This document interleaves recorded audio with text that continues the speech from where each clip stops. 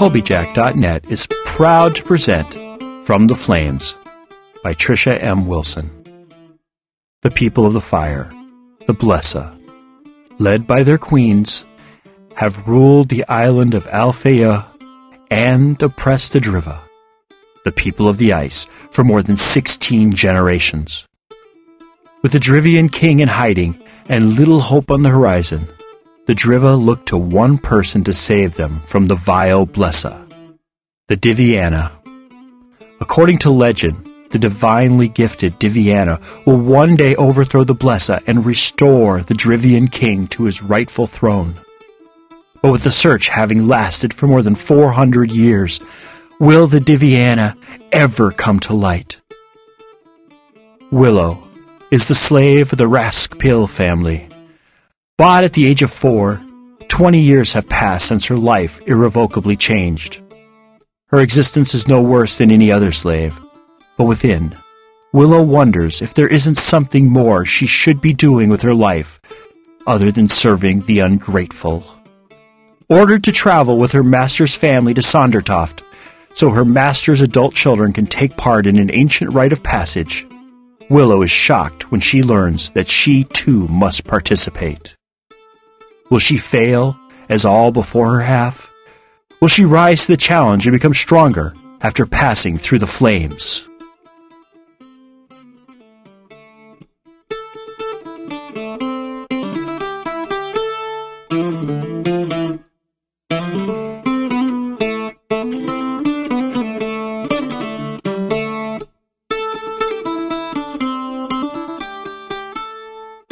From the Flames, Episode 17. 20 minutes later, Willow entered Astrid's study. Astrid was seated on her throne. But today the fire wasn't blazing as it had been last night. The sun streamed on her, making Astrid look as if she were under a spotlight.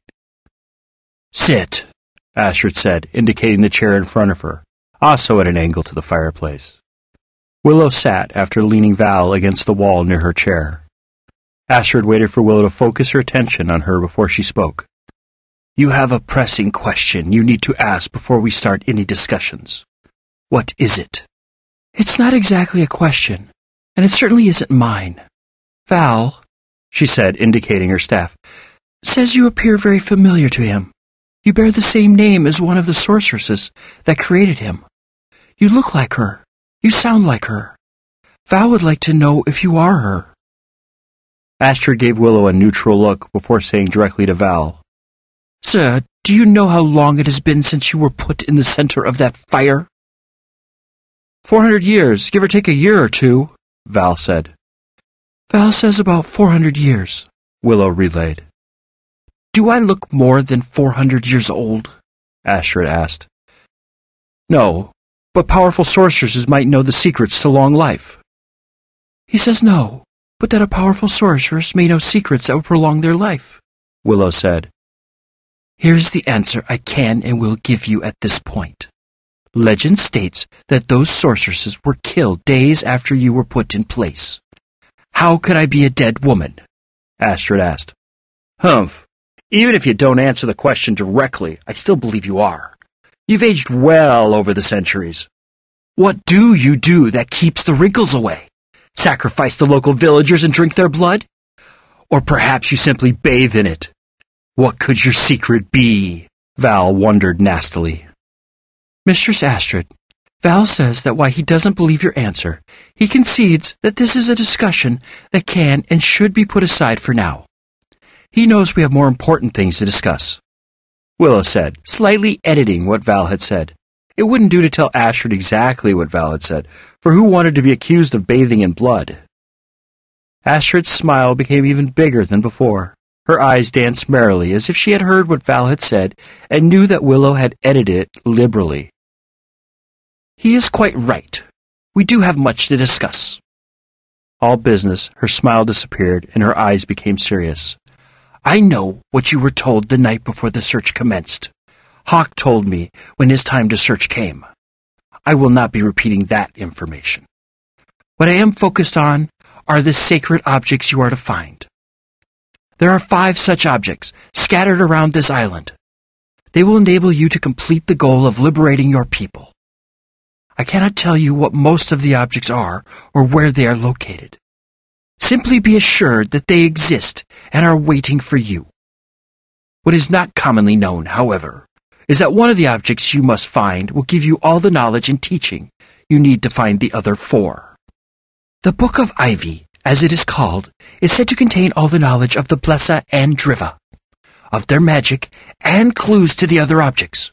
Anyone hoping to defeat one or both of these groups needs this information to succeed at their task. Where is this book? How do I get to it? Willow asked. That information I will give you once you have trained a bit and have learned how to use your gifts. What magic have you done? What?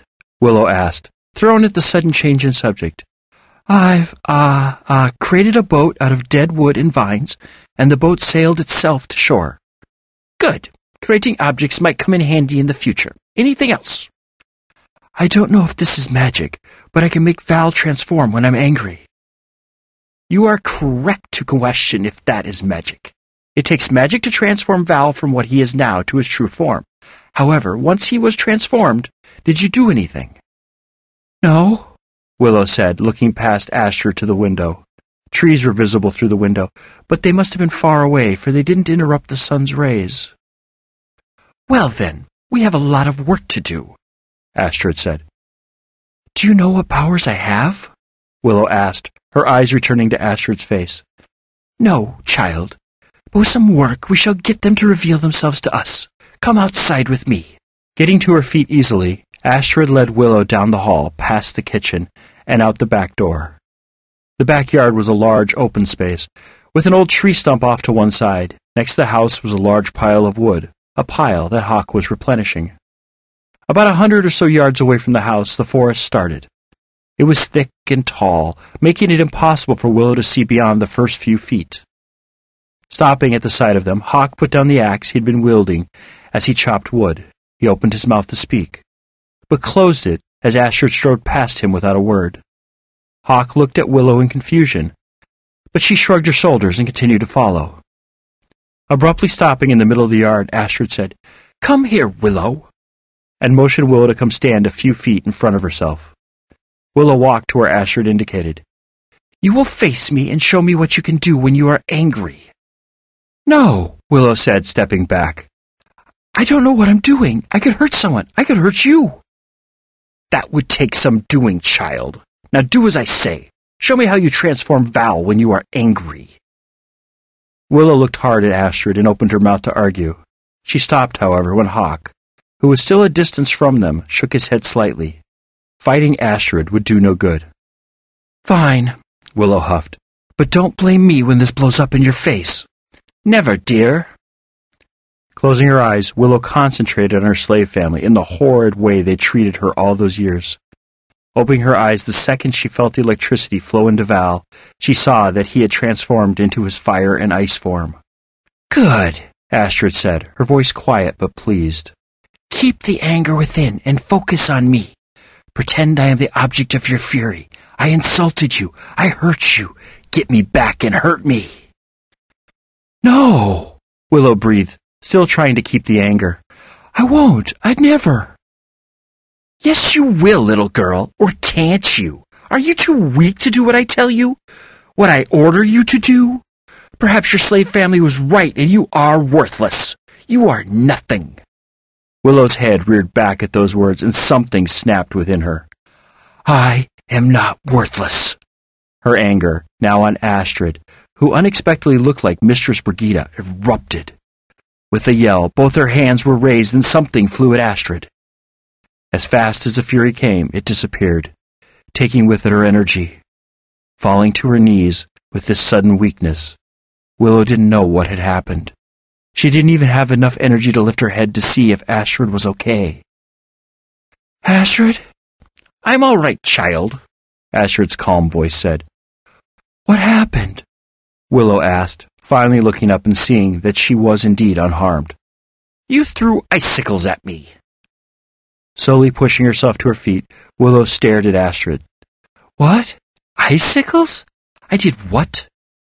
"No need to look so shocked, my dear," Astrid said. "You are one of the Driva, the people of the ice. The ice and cold are in your blood. That makes it only natural that your magic is ice and snow-related." "But how did I do that?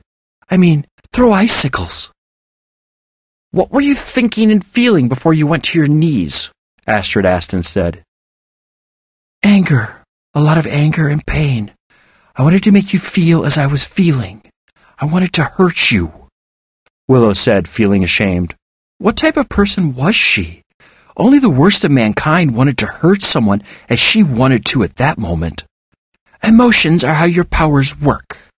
With more practice, you won't need the amount or strength of emotions simple acts require at this point. Soon you should be able to think icicles and produce them. To get to that point, however, will require a lot of practice. "What other powers do I have?" Willow asked, intrigued and scared at the same time. It was exciting knowing she could produce icicles, but scary at the same time. What if she attacked someone accidentally and hurt them because they'd made her angry? Who knows? For now, every day you will practice summoning the icicles and any other weapons of ice that your magic can create. We will work revealing your other skills later.